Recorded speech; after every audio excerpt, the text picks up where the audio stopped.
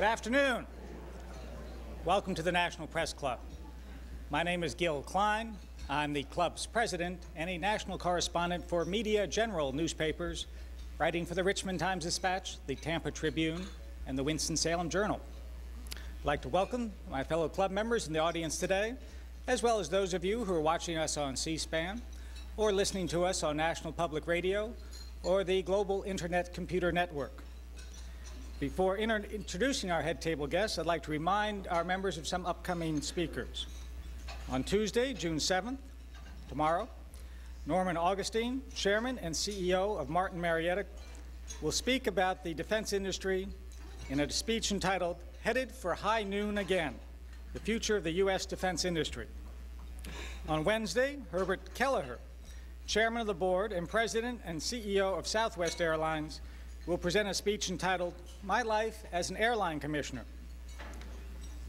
And on Tuesday, June 14th, Bianca Jagger, a longtime human rights activist, will talk about the global refugee crisis. And on Wednesday, June 15th, Mstislav Rostropovich, music director of the National Symphony Orchestra, will present a speech entitled, "Current Conditions in Russia." Audio and videotapes of National Press Club lunches are available by calling 1-800-500-9911. If you have any questions for our speaker, and I trust that you will, please write them on the cards provided for you on your tables, pass them forward, and I will ask as many as time allows. I'd like now to introduce our head table guests and ask them to stand briefly as I read their names, and for you to withhold your applause until I've read all of the names. Starting on your right is John Mashik of the Boston Globe, Jacqueline Thomas of the Detroit News, Gerald Horst, former press secretary to President Ford, Eleanor Clift of Newsweek, Barton Gellman of the Washington Post and the winner of the Ford Foundation Journalism Award for National Defense Reporting, Mary Leonard of Newsday, Martin Allen, chairman of the Gerald R. Ford Foundation. Skipping over our speaker for a moment, Christy Wise, a freelance journalist who is chairwoman of the National Press Club Speakers Committee. Leonard Downey Jr., executive editor of the Washington Post, and accepting the award, the Ford Foundation Award for reporting on the presidency for Anne DeVroy, who is in Normandy, trying to win next year's award. Richard Ryan of the Detroit News and the member of the National Press Club Speakers Committee who arranged today's luncheon. Marjorie Hunter, who covered the Ford administration for the New York Times.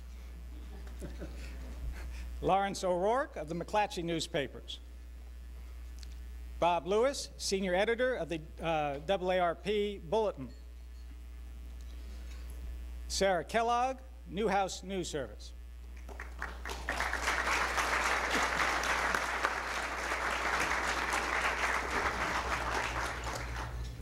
Also, I'd like to thank staff members Melissa Bender, Sherry Burton, Melanie Abdow-Dermott, and Jeff Tarbell for organizing today's luncheon.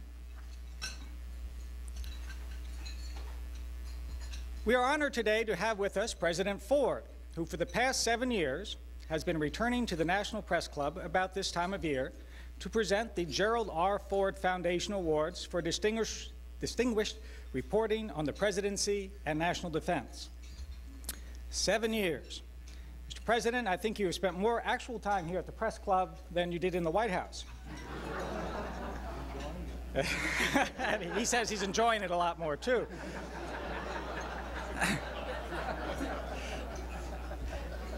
This year marks the 20th anniversary, we're doing anniversary today, of the most unusual transfer of power in American history when Mr. Ford became president following the resignations of Vice President Spiro Agnew and President Nixon. The events leading up to that transfer of power are one of the great watersheds of American politics that continues to influence how our electorate views its leaders. One could argue that there's a line from Watergate through Ross Perot's 1992 insurgency right into the heart of Dan Rostenkowski. But President Ford is not here to talk about the past. He may be the only American over 60 who is not in Normandy today. He is speaking to us on a forward-looking topic about the challenges to America. And certainly in this rapidly changing post-Cold War world, there are many. While President Clinton honors the sacrifices of the soldiers who stormed the beaches in Normandy, the United States is grappling with its role as the world's only superpower. As a man who has controlled the military and knows its power and its limits, President Ford should have a perspective on what that role should be. And as a man who served 25 years in Congress, rising to House Minority Leader before being tapped for the vice presidency, Mr. Ford should have a perspective on why Congress has fallen to such ill repute and why someone like House Minority Leader Bob Michel is retiring this year, grumbling about the incivility even among his own party's members. And then there are the challenges within the Republican Party. Hallie Barbour is licking his chops over President Clinton's problems as he sharpens the long knives over the RNC headquarters for this year's congressional elections and the 1996 presidential race. But just across the river in Virginia, the party seems to be self-destructing as it tears itself between its religious right wing and the Main Street wing. So, Mr. President, you have a choice of challenges to America to talk about today, and we are eager to hear what you have to say. So, ladies and gentlemen, please join me in a warm press club welcome for President Gerald Ford. I'm going to make the awards first. Okay, thank you. Whatever you like. It's up to you. All right, fine. Thank you. Thank you. Won't you all sit down, please? Please. Thank you. Thank you. Thank you very much, Gil. As always, it's a very high honor and a great privilege to return to the press club. And as Gil was off the cuff saying I was spending more time here now than I did in the White House, I couldn't help but say I enjoyed it more. But let me say it's a special pleasure to come because the Ford Foundation is always honored to make these awards to journalists who, on the basis of an outstanding committee, are chosen for their excellent work in writing on the presidency and the Defense Department. I first should thank the members of the committees, the two committees that review the material submitted to them for their analysis and decision. It's an outstanding group of objective committee members.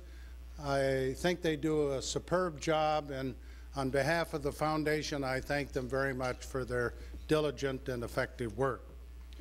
Secondly, the Foundation is pleased to recognize those in the field of journalism for their writings on the presidency and the Defense Department. I got the idea from the Dirksen Foundation that had initiated a program to recognize journalists on the Congress. I thought we should broaden it, and therefore the Ford Foundation does it annually with a $5,000 award to those in the field of the presidency and the Defense Department. Let me get on with the first award. The one for the presidency has had some great winners over the years. Many of you recognize their names: Lou Cannon, Charlie Cordry, David Hoffman, Susan Page, David Morrison, Ken Walsh, as well as others. And I'm delighted to add to that list the names of two this morning. The first is an award for the distinguished writing for the presidency, and in this case it goes to Ann Devroy of the Washington Post. In the nomination letter, Ann's editor wrote, and I quote, "The stories in her package shows how Devroy put Clinton's first year into context, turning routine White House events into stories that gave special insight into this ambitious and awkward administration."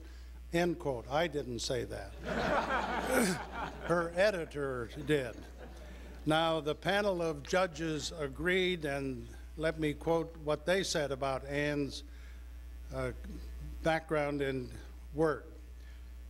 Ann's ability to dig beneath the surface uses sources, and analyzes White House information in a clear and interesting style. She also brings humor and a sense of perspective to her stories. She is particularly commended for her ability to characterize President Clinton's agenda in terms of the Bush legacy, end quote. I am delighted to recognize Ann on this occasion. She's on duty in Normandy, covering the events that are taking place there today, and to accept her award, I would ask Leonard Downey of the Washington Post to come forward and to accept it and to pass on to Ann the trophy as well as the check. Congratulations.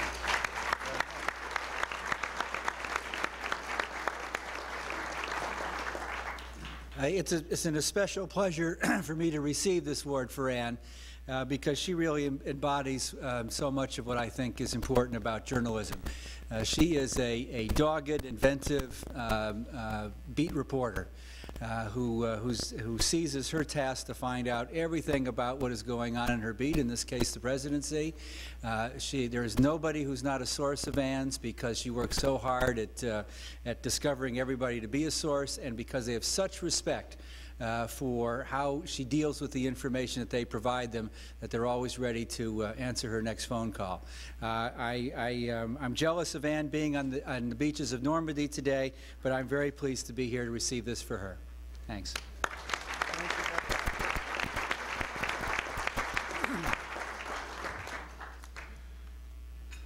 The next is the award for distinguished reporting on the military or national defense. And the winner in this case is Barton Gellman, also of the Washington Post. As we all know, 1993 was a quite different year for the defense establishment. It was a year in which the armed forces struggled to come to terms with their new civilian overseers, and they were learning or adapting to totally different circumstances, going from the Cold War to what we see in what was the Soviet Union. The panels of judges had many good things to say about Bart's writing. First, they thought his articles offered, and again I quote, lucid explanations and insight that allowed readers to understand not only what happened, but why. They thought he was particularly good in assembling information that he could then discuss important technical and operational matters in a language that could be understood by non-specialists. They also thought he demonstrated a noteworthy versatility as a defense reporter, providing readers with a broad exposure to important developments in national defense in 1993. Will you please come forward, Bart, and let me make the presentation on behalf of the Ford Foundation. We're honored to recognize you, and I compliment you for a fine job, and the audience will be glad to hear a word or two from you. Thank you.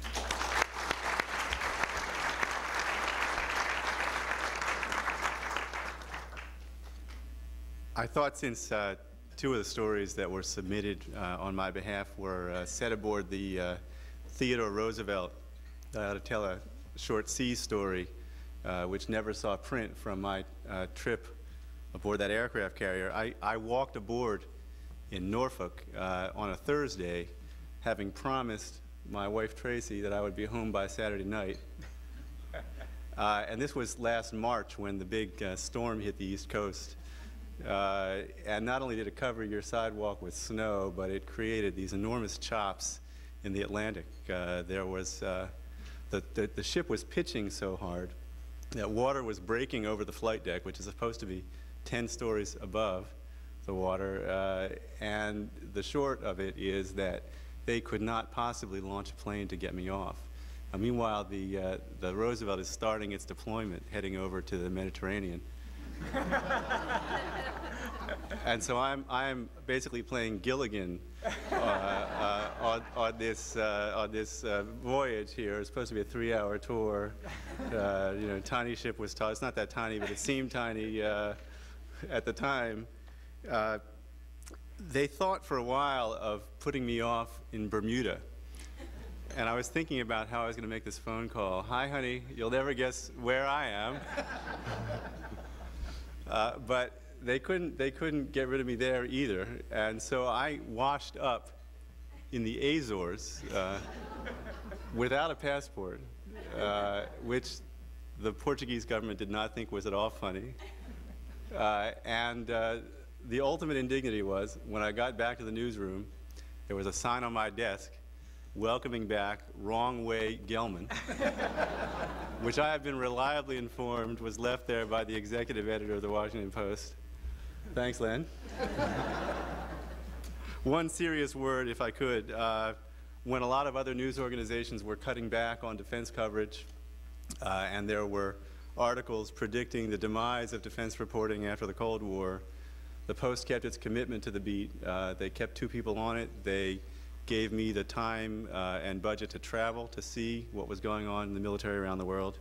And they basically made it possible for me to do my best work. In particular, I'd like to thank my editor, Brad Graham, who's here, and the national editor, Fred Barbash, and the assistant managing editor for National News, Karen DeYoung, who consistently rewarded enterprise and gave me time to do it. Thanks again. Congratulations, Bart. Very fine. Thank you. Thank you, Bart. And now I'm allowed a few minutes to make some observations and comments, and at the conclusion I will be delighted to respond to some questions which I understand Christy has accumulated. It has been a wonderful 2 or 3 days for those of my age to read about the tremendous job that was done in Normandy on D-Day. It was an example of outstanding heroism, great dedication under the most difficult circumstances, and I, as well as all Americans, applaud those who gave their lives and those who survived, because it was a fantastic day in the history of the United States. I was one of the 16 million who were in World War II, and as I read of the many sacrifices in Normandy, I became curious where I was on June 6th. So I called my library in Ann Arbor, and I said, will you check the logs of the USS Monterey CVL 26 and see where we were on June 6, 1944. I had been on the ship about a year and a half. It was one of the small, fast carriers. And then checking the log, they found that our ship was in the Majuro Atoll, which was one of the atolls in the Marshall Islands, Eniwetok and Majuro, that were captured, and was used as a refueling place, etc., for the fleet as it moved on the island hopping operations. And the day of June 6th, the log showed that late in the afternoon, I was the officer of the deck as we pulled out of Majuro Harbor, or inlet. Those atolls didn't have much land around them. And we joined with Admiral Spruance's task force to undertake the operation against the enemy that ended up in the Great Turkey Shoot, Great Marianas Turkey Shoot. And let me tell you the magnitude of the size of this armada. There were 15 aircraft carriers, 8 of the big ones, 7 like the one I was on, 6 battleships, over 30 cruisers, and over 100 destroyers. this was the day that we assembled that the landing in Normandy took place. Now, in no way do I downgrade Normandy, but for the Navy to assemble that kind of an armada, the largest in the history of naval warfare, that ended up with a tremendous victory over the enemy, I think the two operations illustrate the tremendous effort that was made in the United States in a period of approximately 3 years from December 7, 1941. To be able to launch that kind of an operation in Normandy and a comparable sea organization in the Pacific was a monumental achievement of the United States. I think we should all be proud of what was done in that great effort to prevent aggression around the world. But I also think we ought to reflect on what took place after peace was achieved. And I think it can be a background for what our policies ought to be in the decade of the 1990s. If you'll recall, in the late 1940s, President Truman submitted to the Congress the Greek-Turkish aid program to save Greece and Turkey from being overrun. He proposed the Marshall Plan. The Democrats controlled the Congress. The Republicans won term, the 80th Congress, much at the time that Truman was trying to put this legislation through. And he was very lucky because Senator Arthur Vandenberg from the state of Michigan was chairman of the Senate Committee on Foreign Affairs.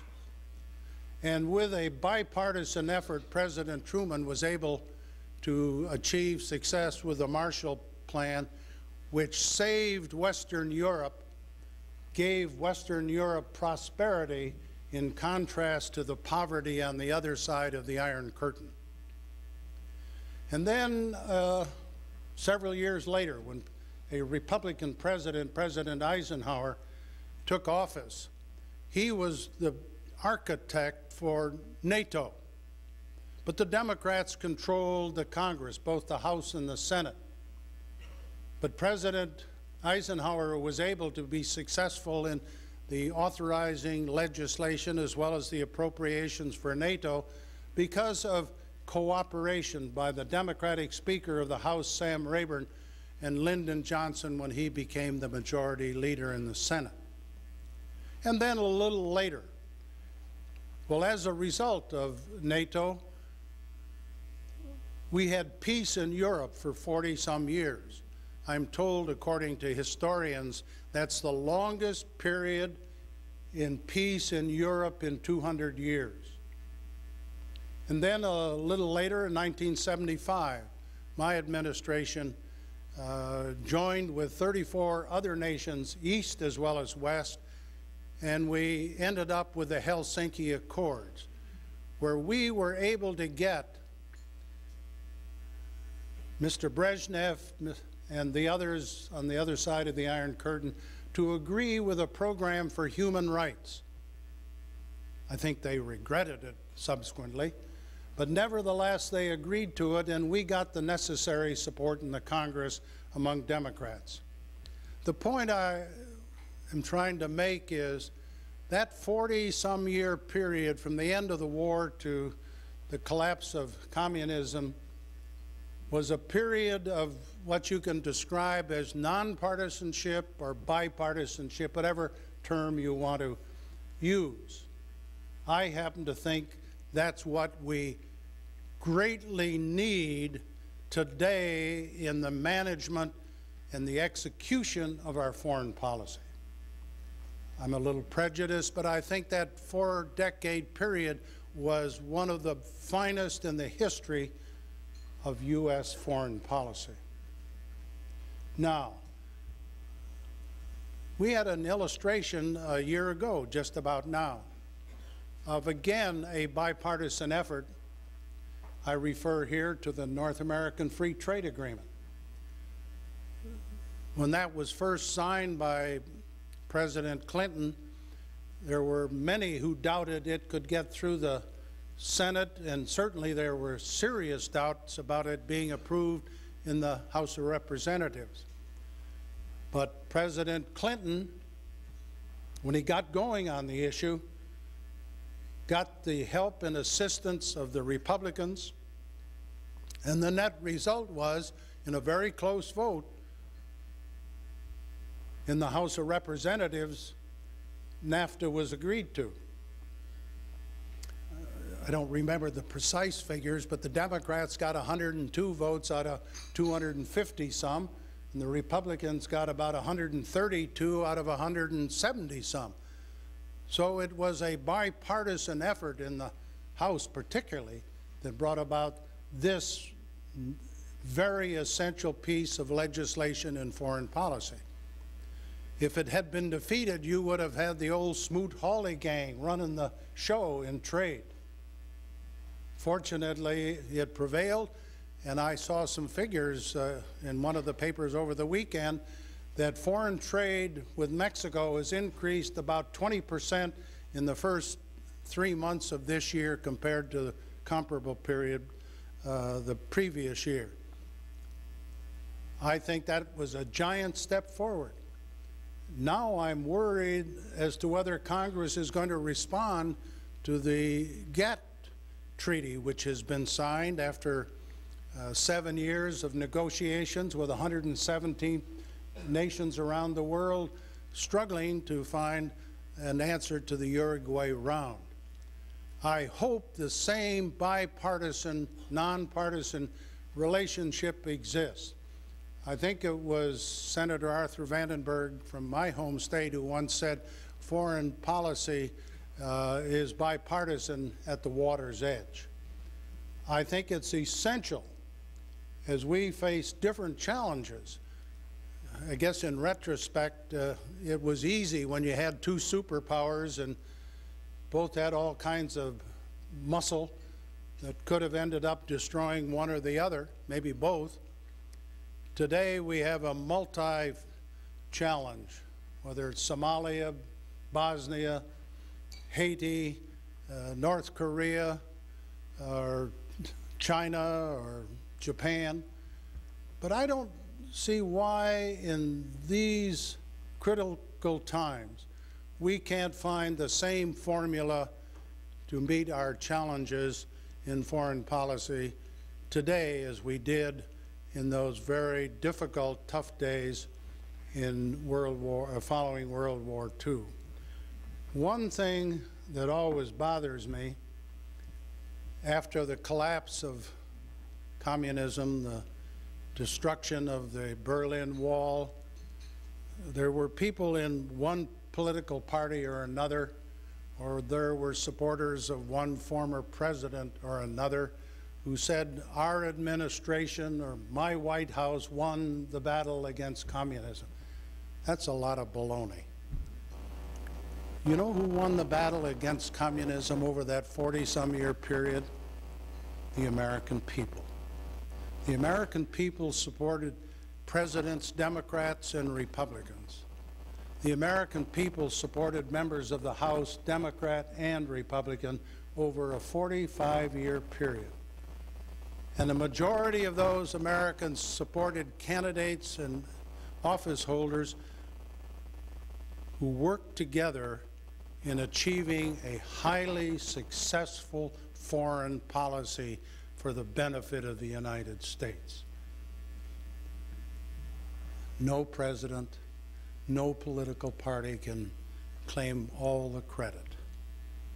The truth is the American people during that period of time deserve the credit. Thank you very much.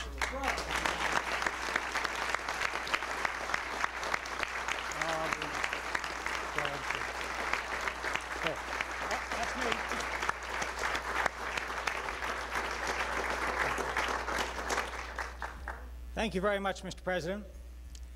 We do have a lot of questions, and since half of them are the same, I will start with that one. The Republican Party in Virginia and elsewhere has been thrown into a deep controversy over the nomination of Ollie North. Do you support his candidacy, and do you urge other Republicans to either support him or to seek out an alternative candidate? That's easy. I could duck it by saying I don't vote in Virginia. But since I have no responsibilities anymore, I can only say if Betty and I had still lived in Alexandria and if we had voted there, I can't speak for her, God knows that to be. I would have voted for Miller. Now, that brings up a question that I think is important.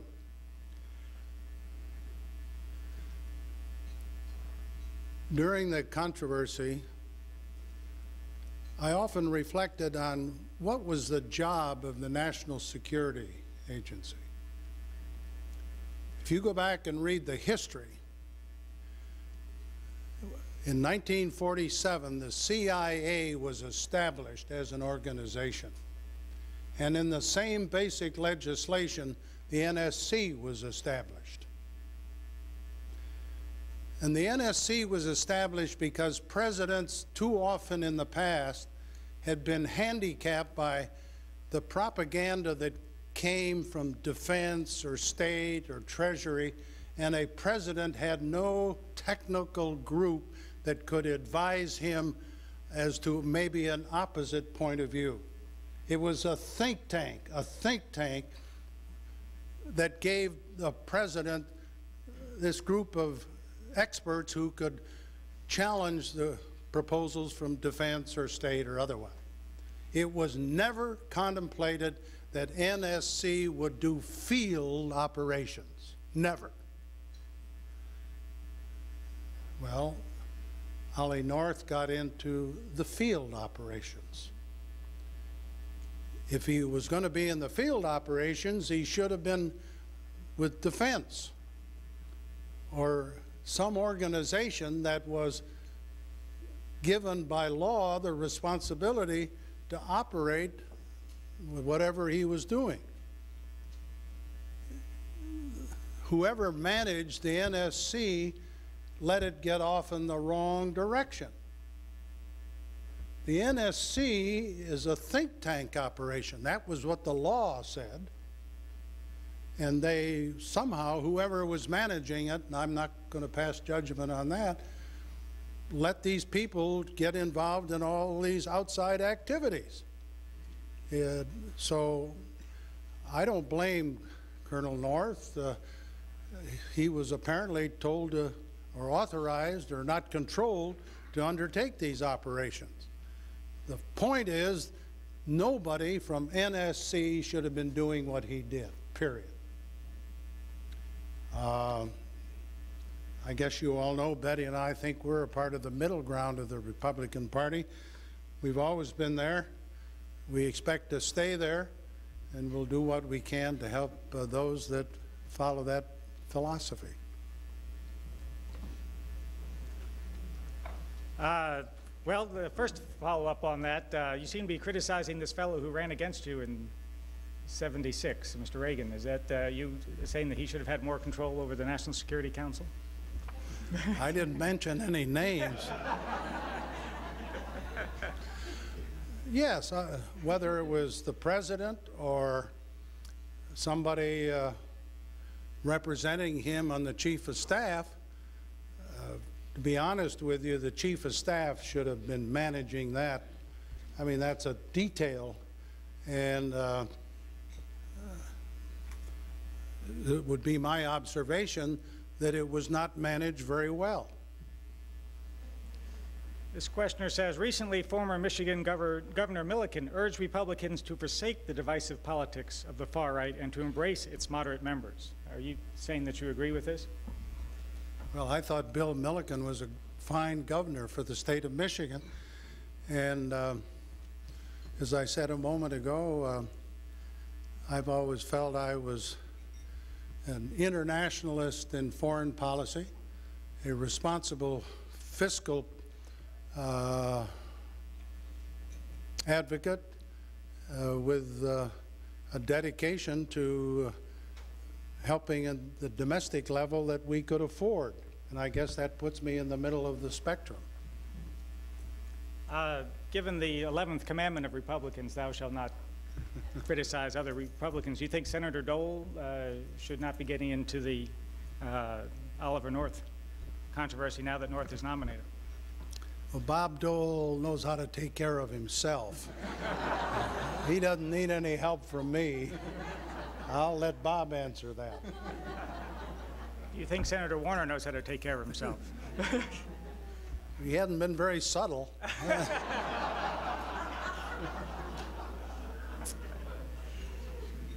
Okay, getting on to another topic. Maybe we'll get back to that one later. That's a good one. Democrats seem to be having trouble writing a health care reform bill. For the most part, Republicans have been refusing to cooperate. Do you see a way to get a bipartisan approach? Is a bipartisan approach necessary? Or has President Clinton turned off so many Republicans that a bipartisan approach cannot happen? I spent a great deal of time reading as much as I could, listening to as much as I could about the health care crisis. And I would share the view, I think, of most people that the 35 million people who are not covered by current health care programs and the 20-some million people who are under-cared for, that does present a problem in the health delivery to a good many Americans. I listened to the President's several speeches on the subject, and I thought it would make sense to get a copy of the actual document that the White House submitted to the Congress in legislative form to carry out their program. Have any of you seen it? Well, I'm sorry I didn't bring it with me from California, but it's a big document. It's 1,364 pages of how the new health care program is to be enacted into law. It's a massive document. There's no question about it. It revolutionizes health care in this country. I'm told by people that I respect in the Congress that if it were voted, that document, up or down today, it would be defeated.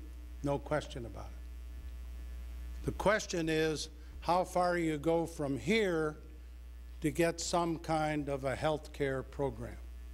Well, you've got the Cooper-Grandy bill, you've got the Whetstone bill, you've got the Chafee bill. I guess John Breaux has a bill. I don't know how many versions. So it's a question, as a pragmatic political solution, where you go from here and end up with something that'll be on the President's desk that he can veto. I'm not that knowledgeable on just where it might end up. First place, you've got 3 committees in the House that are exercising significant jurisdiction. Ways and Means, Bill Ford's Committee on Labor and Education, John Dingell's Committee on whatever the new title is. Then you have at least 2 committees in the Senate, maybe 3. That's a tortuous legislative path, and time is getting short. I raised this question, or I raised 2 questions.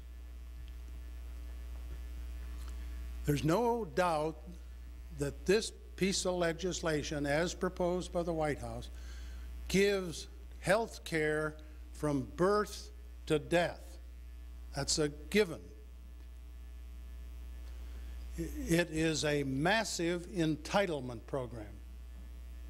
Now, today, out of a federal budget of $1.5 trillion a year, that's what Uncle Sam spends a year in cash. 51% of that cash is for what we call entitlements. And either by new math or old math, that's something like $750 billion a year. This bill that Clinton submitted would be the largest entitlement bill in the history of the United States. The question that I think is very legitimate, do you want to pile that heavy an entitlement program on top of the entitlement programs we have today? Let me illustrate. The current Social Security program is an entitlement program. And 40 to 45 million people a month get a check from the Treasury as a part of that entitlement program.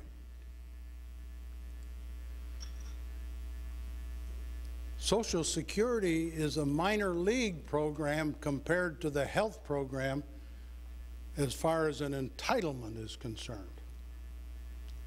Social Security only serves 45 million people. The health care program is an entitlement program for 250 million people. Can the Congress handle that? They have a lot of trouble trying to make any rational decisions involving Social Security. Let me illustrate. In 1935, Congress said that people should get retirement at 65. As I recall, the life expectancy then was about 66, 67. Today, life expectancy is what, 79? We're still letting people retire at 65. Now, there is law on the books that they put through 2 years ago or so under commission of Alan Greenspan's that raises it to 67, I think, after the turn of the century. That was a monumental change. All I'm saying is you put this entitlement program for 250 million people, every American, on the statute books, you'll have a tough time ever making any responsible changes as problems arise. People get entitled to what government's going to do for them. And that worries me. One other question I have. The bill as raised by the White House establishes a national health board of 7 politically appointed members. And that board, and I'm quoting from the bill, says the National Health Board will determine what is medically necessary and appropriate, end quote. I think it's responsible to ask, do we want 7 politically appointed people in Washington determining what is medically appropriate for me or you or anybody else? That's what the law says, or the way they propose it. So there are some legitimate questions, and I just hope the Congress can find an answer between here and there, because we do have a problem of coverage.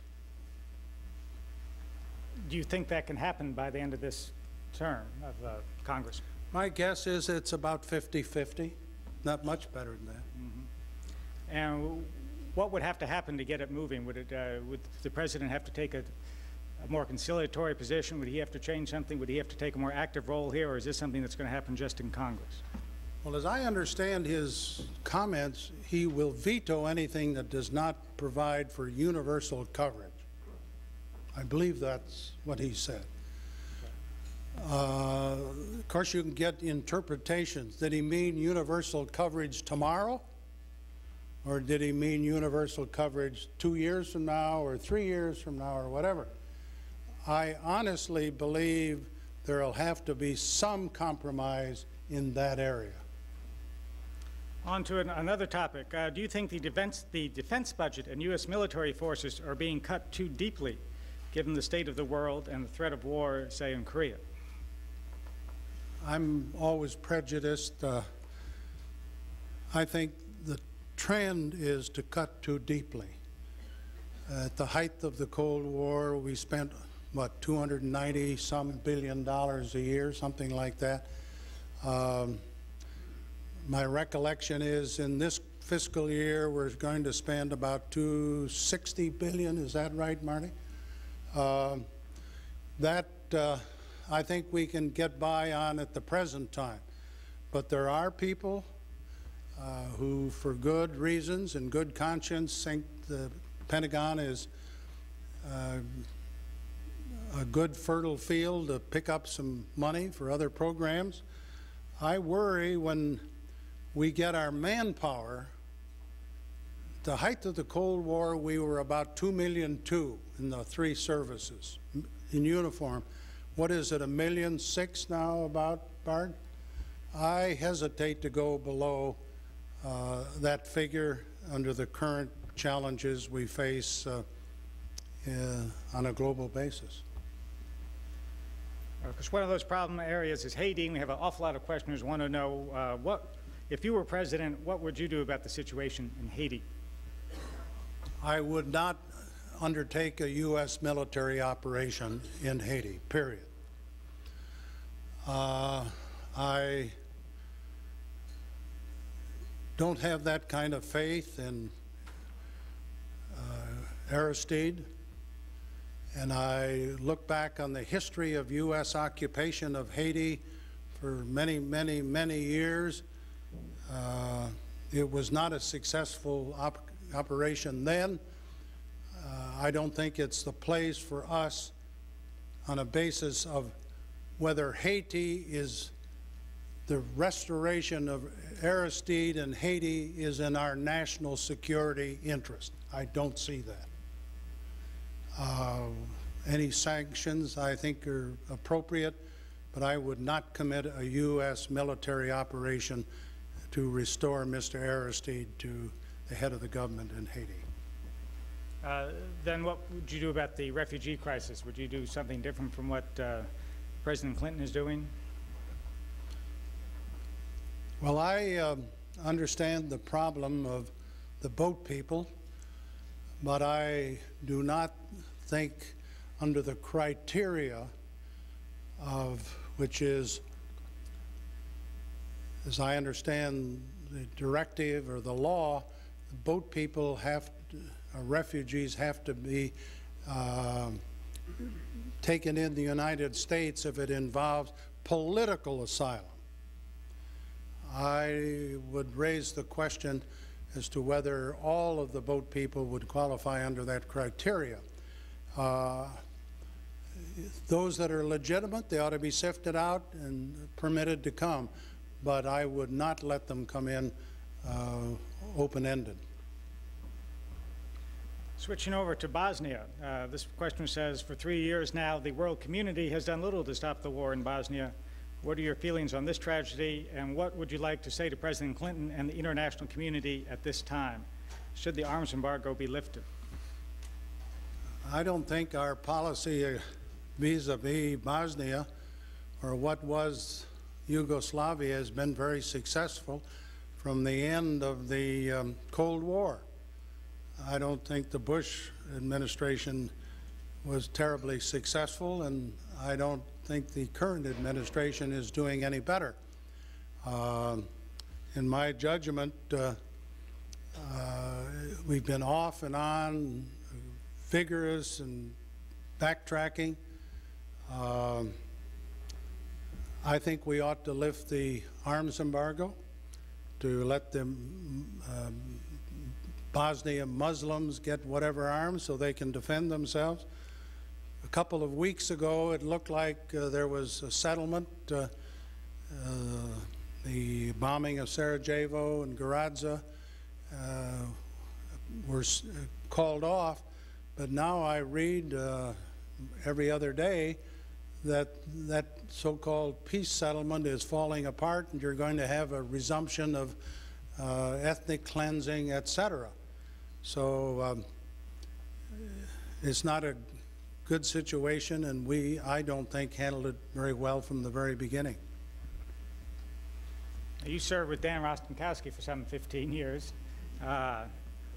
What did you think of the indictment, the charges against him? Is this something that surprised you? And also, of course, then, has the Rostenkowski situation endangered the health care bill? I'll answer the last question first. No question. Danny not being chairman will hurt the necessary negotiations on behalf of President Clinton to get the health care through. There's no doubt about the practicality. Sam Gibbons is a fine person, a good friend of mine, but Dan always has been a masterful operator of negotiation.